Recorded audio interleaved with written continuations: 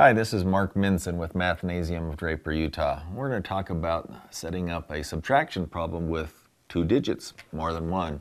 So what if I wanted to subtract, 75 minus 37? Well, we notice that we put our ones on top of each other and our tens on top of each other. And when we're subtracting 7 from 5, we have a problem because we don't have enough. Well, we can always borrow from the next place value over, or we can regroup, calling now this one is a 60 instead of a 70, and we take the 10 that we borrowed from our 7 and we add it to our 5, making it a 15.